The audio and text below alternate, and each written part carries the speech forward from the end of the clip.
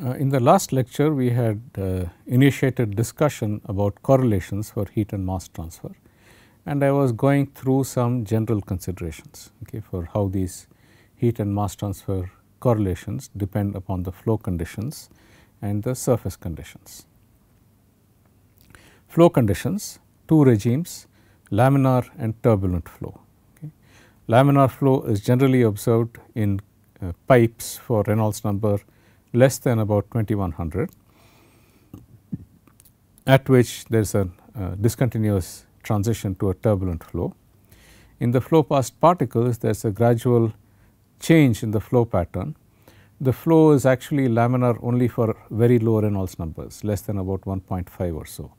After that, there is a series of of changes in the flow pattern that take place. And the surface conditions that we were considering were two, that was based upon either the no slip condition at a solid liquid interface or solid gas interface, slip condition at a liquid gas interface on the liquid side. You have a slip condition, the velocity at the surface is non-zero. In both cases, the velocity perpendicular to the surface relative to the particle has to be 0, because the surface is not penetrable. The velocity parallel to the surface in the case of a solid has once again got to be 0 relative to the solid surface, because you have a no slip condition at the surface. So, if you are in a reference frame moving or rotating with the solid, the velocity has to be 0 at the surface. Whereas, if you have a liquid gas interface, the velocity perpendicular to the surface has to be 0 in a reference frame moving with the interface. The velocity parallel to the surface does not have to be 0. Instead, there is a zero shear stress condition applied on the surface. So, I had considered first the limit of low Peclet number. In this case, velocity is no longer a parameter, which means that the Peclet number is not a parameter, Reynolds number is not a parameter. Therefore, the Sherwood and Nusselt numbers have to be constants in the limit where the Peclet number is small. Both the Reynolds number and the Sherwood number have to be constant values. You will recall when we did momentum transport, we found that the friction factor and the drag coefficient had to be proportional to 1 over the Reynolds number. That is because in that case, the friction factor and the drag coefficient were scaled by the inertial stress scales. In this case, they are scaled by viscous, and therefore, in the absence of convection, the dimensionless fluxes scaled by the viscous or the diffusive scales has to be a constant. And I told you that is constant is equal to 2 for flow around a spherical particle. It could change as the shape of the particle changes. Similarly,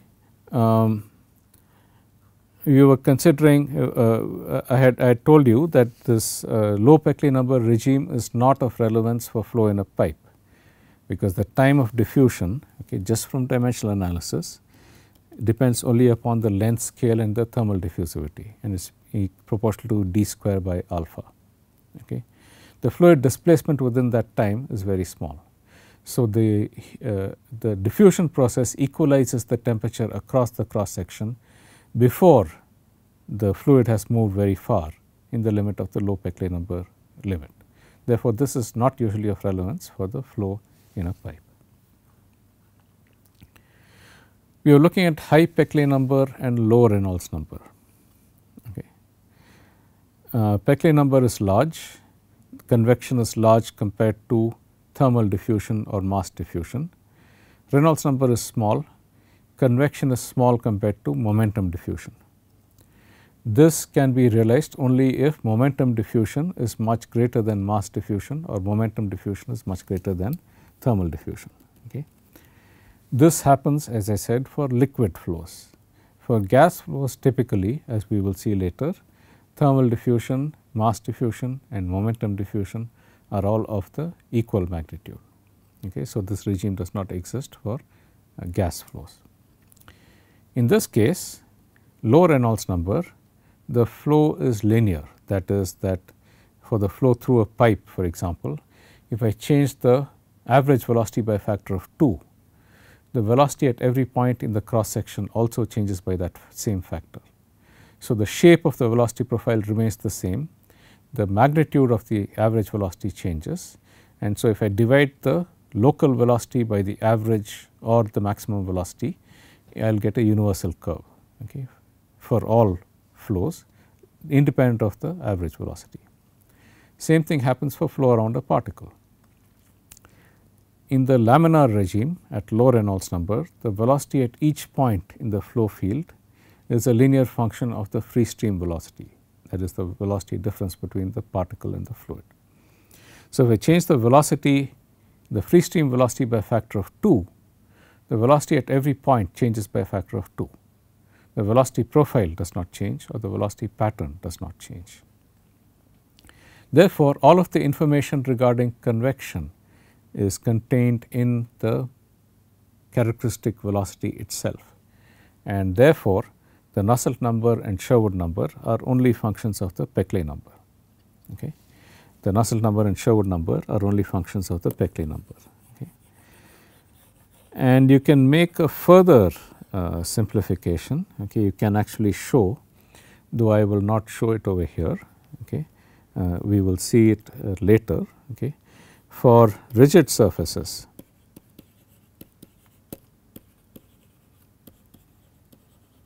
okay, for Peclet number much greater than 1 and Nusselt number and laminar, which means that Reynolds number is much less than 1 for particle. Okay. So, small Reynolds number. Okay. You can show that for no slip condition at the surface,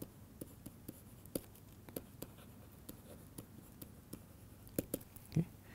Recall that no slip condition is where the velocity increases, the tangential velocity is 0 at the surface. Okay. If the tangential velocity at the surface is equal to 0, the tangential velocity close to the surface will increase linearly as with the distance from the surface.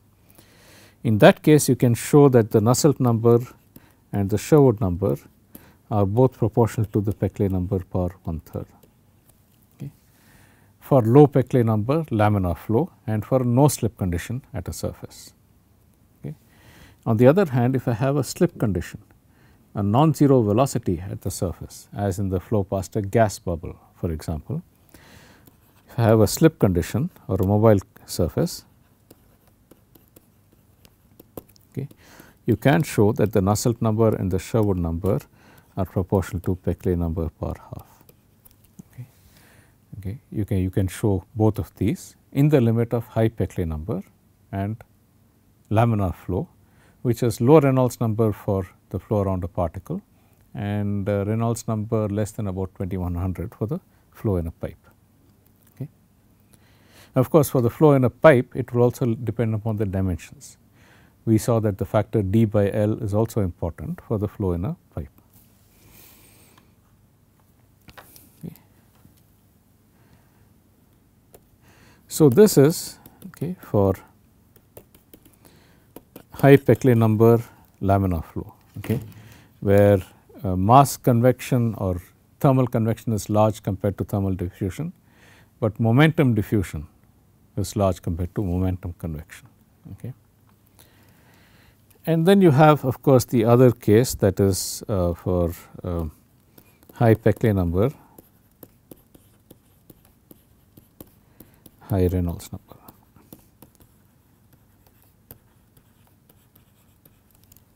Okay, for high Peclet number and high Reynolds number. In this case, the Nusselt number and the Sherwood number are functions of the Reynolds number and the Peclet number. Okay. And in a pipe, of course, it will depend upon the length to diameter ratio as well. Okay. Because here the flow pattern changes. Okay. As we saw, the pipe flow, it becomes turbulent, and it has the turbulent flow has a smaller curvature at the center, more plug like, and a steeper slope at the walls. Okay. So, because of that, the Nusselt number and Sherwood number do depend upon Reynolds number and the Peclet number. Okay. So, let us look at some specific correlations. Okay. Pipe flow. Okay. There are two specific types of flow, that is laminar and turbulent flow. For a laminar flow, the Nusselt number or the Sherwood number, the correlation that is usually used is 1.86 Peclet number per 1/3, okay, into d by L per 1/3.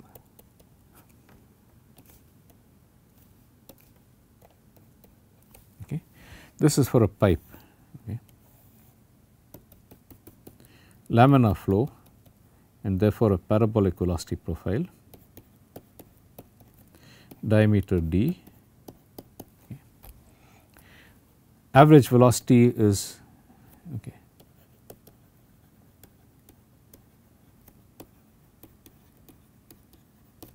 V average, okay. Length L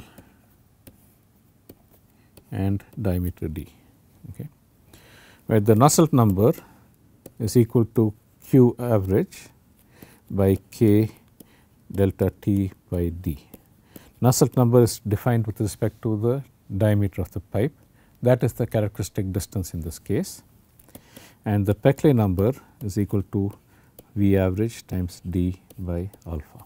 Okay. So, those are the definitions of the Peclet number and the Nusselt number. Okay. There are two things that I would note. One is that this is applicable only for Reynolds number less than about 2100, where the flow is laminar. Okay. And the other important consideration is that this is valid only for d by L much less than, okay, Peclet number inverse. Okay.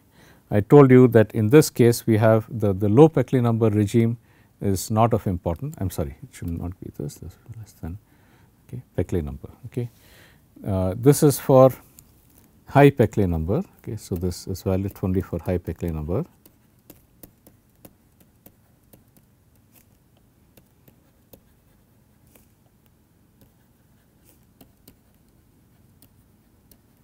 High Peclet number laminar flow. Okay.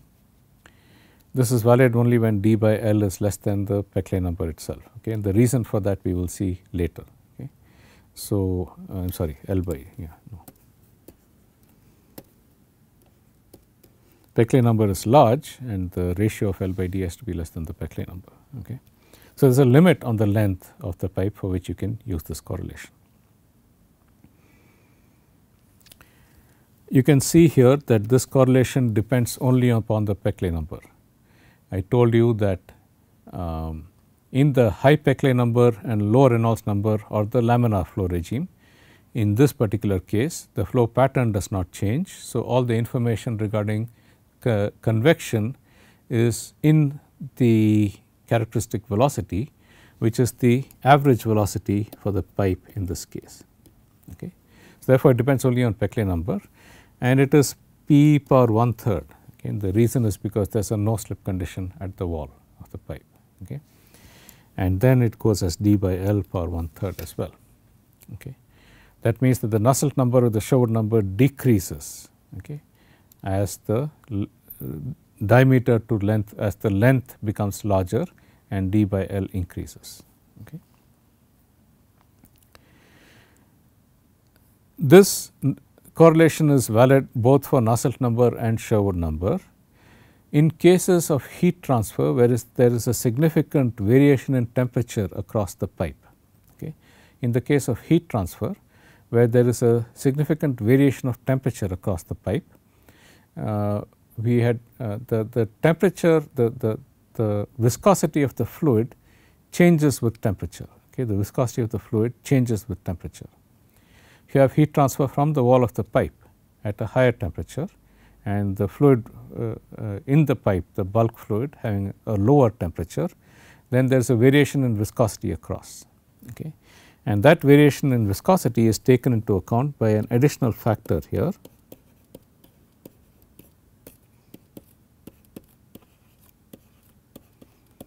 power 1/3 d by L power 1/3 mu by mu W power 0.14.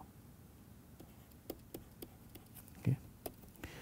These terms here, okay, up to within a constant factor can be derived, okay, and whereas this term here is an empirical function which is determined from experiments. Okay, it's not it cannot be derived from first principles, but up to this dependence you can actually derive it from first principles. Okay.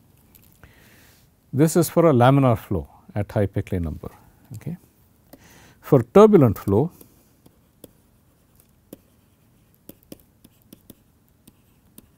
okay, the Nusselt number is equal to 0. Okay, R e power 0.8, okay, P r power 1/3.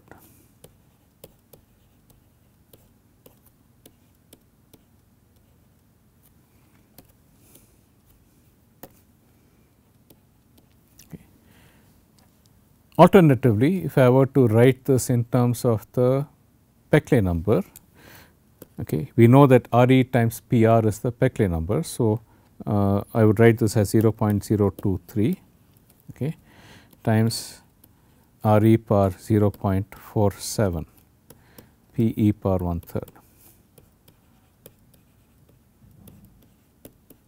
Okay, because PE power 1/3 is equal to RE power 1/3 times PR power 1/3. Okay. You use the relation that the Peclet number is equal to RE times PR, okay, which is equal to V average d by nu, that is a Reynolds number, and nu by alpha. Okay. So, therefore, this is just equal to V average d by alpha. Okay, the product of the Reynolds number and the Prandtl number. Okay. So, in this case it is written in terms of the Peclet number. Okay. This is the relation that you get. Okay. So, in this case the Nusselt number does depend upon the Reynolds number and the Peclet number. It cannot be written as a function of the Peclet number alone, because the flow pattern is changing for a turbulent flow as the Reynolds number changes. However, the dependence on Peclet number is still to the 1/3 power. Okay. So, if you divide this Nusselt number by P power 1/3, what you would get is only a function of Reynolds number as predicted by the Colburn analogy, the J factor that we had earlier. Okay. And similarly for the Sherwood number. Okay. So, these are the correlations for a laminar flow and a turbulent flow. Okay. How do we use this for an actual calculation? Okay, so, let us examine that. Okay. So, let us take an example, a heavy oil, density rho is equal to 10 power 3 kg per meter cubed. Okay. Viscosity mu is equal to 0.1 kg per meter per second. This is about 100 times the viscosity of water, because viscosity of water is 10 power minus 3. Okay. Thermal conductivity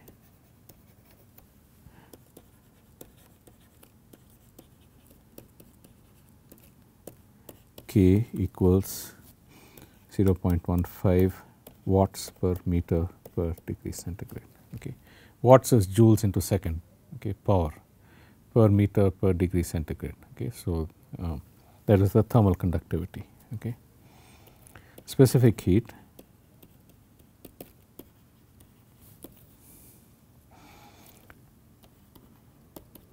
(2 into 10 power 3 joules per kg per degree centigrade).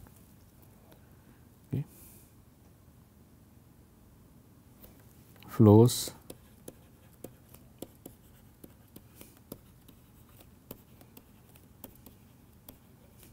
of diameter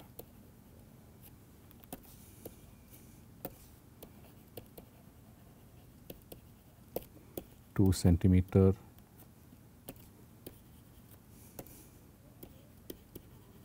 and length 4 meters. Okay. Okay.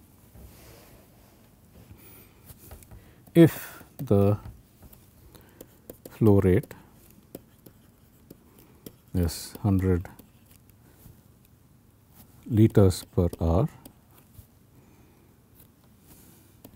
and the temperature difference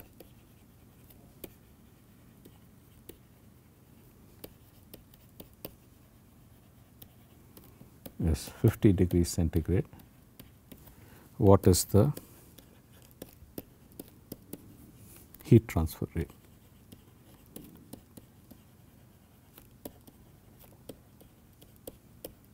Okay. So, that is the question. It is a design of a heat exchanger. Okay. You want to know that if I keep a certain temperature difference, have a certain length and diameter and a certain fluid flowing through, what will be the heat transfer rate to that material. Okay. This is of course, typically you would work the other way, that is, you would say that I want to transfer a certain amount of heat, what should be the flow rate. Okay. But in this case, I am specifying the flow rate and the temperature. Okay. So, first thing I have to do is calculate the dimensionless numbers, the Peclet number, the Reynolds number, decide if the flow is laminar or turbulent, and then apply the appropriate correlation. Okay. In this particular case, we do not know the average velocity yet, okay, which is required for the Reynolds and the Peclet number. So, what we will do is we will first calculate the average velocity. The flow rate is 100 liters per second. Okay.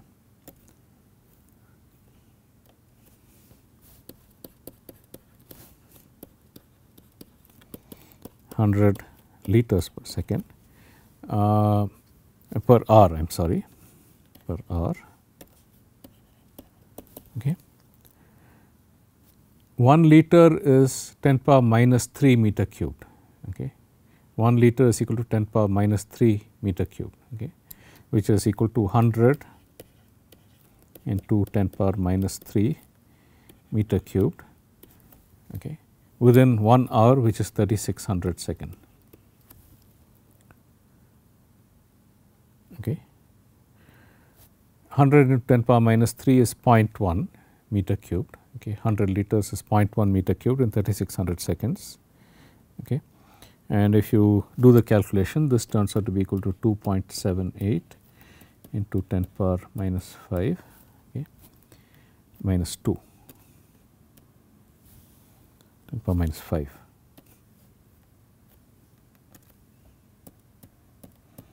Meter cube per second. Okay, that is the flow rate. Okay. The average velocity is equal to the flow rate 2.78 to 10 power minus 5 meter cube per second divided by the diameter pi d square by 4. Pi d square by 4 is a cross sectional area for a diameter d. Okay. So, this is equal to 2.78 into 10 power minus 5 meter cube per second. This should be in meter square.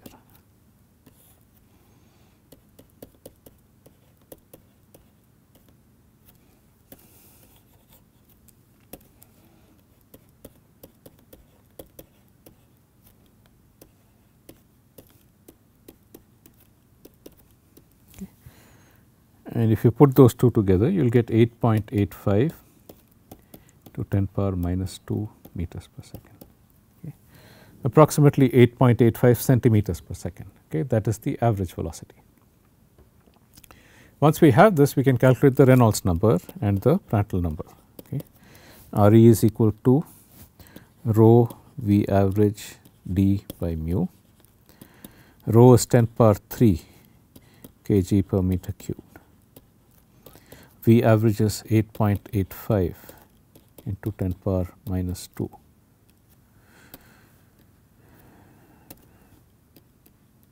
Meters per second into d is 0.02 meters. Okay, 2 centimeters is 0.02 meters. Okay, divided by mu, which is the viscosity, by 10 power minus 1. kg per meter per second. Viscosity, as you recall, was 0.1 kg per meter per second. Okay. And if you do this calculation, you will get the answer as 17.70. Okay, the answer is 17.70, less than 2100. So, it is in the laminar regime. Okay. And the Prandtl number is equal to Cp mu by k. Cp is 2 into 10 power 3 joules per kg per degree centigrade into mu, which is 0.1 kg per meter per second, and divided by k, which is 0.15 watts per meter per degree centigrade. Okay.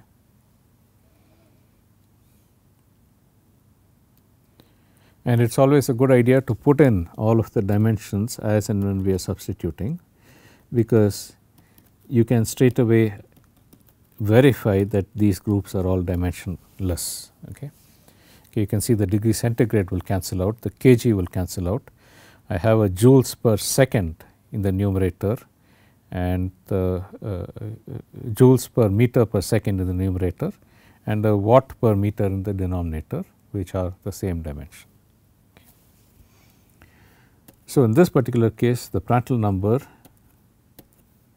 is equal to 1.33 into 10 power 3. Okay. What that implies is that the momentum diffusion coefficient is in fact much larger than the thermal diffusion coefficient for this particular case, okay, because the Prandtl number is large. Okay, and that is because the viscosity of this material is very high. Okay, so, momentum diffusion is very fast. Laminar flow, therefore, I can use the correlation. Nusselt number is equal to 1.86 Re per 1/3 PR per 1/3 into d by L per 1/3, okay, into 17.7 per 1/3 into 1.33 into d by L, 0.02 meters, length was 4 meters. Okay. Recall here that the diameter is 2 centimeter and the length is 4 meters. Okay.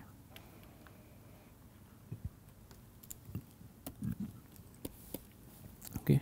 And this you will get as 9.12. Okay. This you will recall is equal to Q average by K delta T by D is equal to Q average by K delta T by D. Okay. The total heat transfer rate is going to be equal to Q average into pi dL. Okay. Q average into pi dL. Okay. Pi into d is the perimeter of the pipe, L is the length, therefore, pi dL is the surface, cylindrical surface area across which heat transfer takes place. That is the area that is being multiplied by Q average. Okay. So, this is equal to K delta T by D into the Nusselt number. Average Q average is equal to the Nusselt number multiplied by the denominator here, okay, multiplied by the denominator here. Okay. And you can see here that the factors of D will cancel out. When expressed in terms of the Nusselt number, the flow rate is independent of the diameter. Okay. So, this is going to be equal to I have to pi dL. It is this D that will cancel out, and so you will get in the end pi L K delta T times the Nusselt number, okay, which is pi into 4 meters into K is 0.15